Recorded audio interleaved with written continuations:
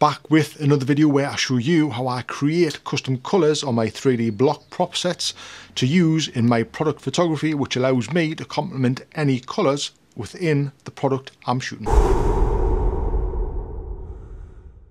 So in this video I'm going to show you how I prep and paint the 3D block props from Pixapro using the spray gun that's available to purchase over on the website. All links will be in the description if you want to head over and check those out. Being able to create a complementary colour scheme within your product photography is absolutely awesome using the 3D block props from Pixapro. But Pixapro have thought of everything and now they're selling a spray gun from their website which allows you to customise the colour of your 3D block props to complement the colours within your product that you're shooting. You can basically change the colour of the block prop sets as and when you need to. So let's take a closer look at the spray gun. It's a mains powered spray gun suitable for use with water-based paint. It comes with an 800ml capacity tank for the paint and with a 1.8mm nozzle size that's going to give you a nice smooth finish on the block props. The tank end of the spray gun assembles nice and easy.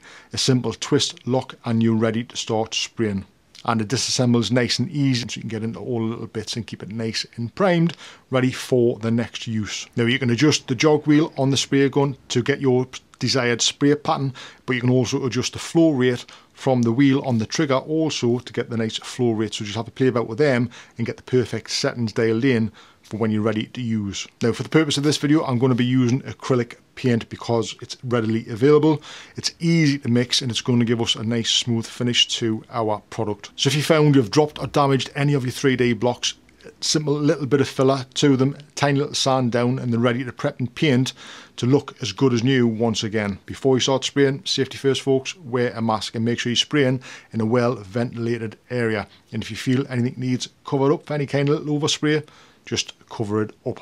You can easily set up a little spray area just using some old background paper, but I found the easiest thing to do is grab an old cardboard box and that will become your portable spray booth, and then once you're all finished you can just pack everything inside that box and put it away. So nice handy little tip there, use a cardboard box. It's easy to hang stuff from the top of the cardboard. You can simply just poke a little bit of wire through the cardboard and attach whatever you're spraying inside it, and that's going to allow you to turn whatever you're spraying and get a full coverage on whatever it is that you've sprayed inside the booth. Once you're finished, it's cardboard, so you can either use it again to store everything that you're using, or you can simply pop it in the recycle bin. The next step is mixing the paint. Now you want a nice smooth consistency to your paint.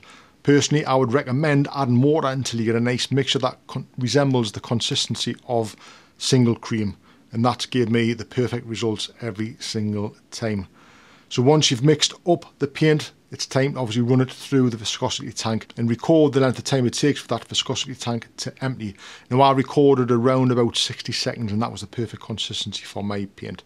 But the paint that you're using might be completely different, so times will differ. But if you get stuck, just refer to the instructions inside of the box. So before you start spraying the blocks, just do a little test spray elsewhere and adjust the jog wheel and the flow rate to suit whatever you think looks the best. And then you're ready to go to start spraying.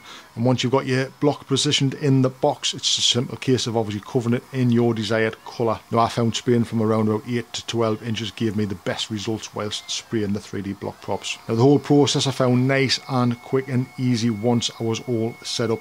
It took no time at all to spray the actual blocks, and obviously I was able to change the colour as and when I needed to. Now you can use a paintbrush to paint the block props, but paint strokes will be visible within the paint in your photography, so bear that in mind. Personally, I would highly recommend spraying them to get the smoother finish to the blocks. And once all the blocks are painted, because we've used acrylic paint, it's not going to take long for the acrylic paint to dry, leaving you time to start setting up the scene in your product photography. So there you go, a great way to create custom colours to your block props and complementary colours in your product photography. So I hope you've liked this video folks. If you have, please give it a thumbs up. Don't forget to subscribe if you're not already subscribed to the channel so you can see more videos which will be coming. I'm off to spray some more blocks, so I will catch you guys in the next one. See you then.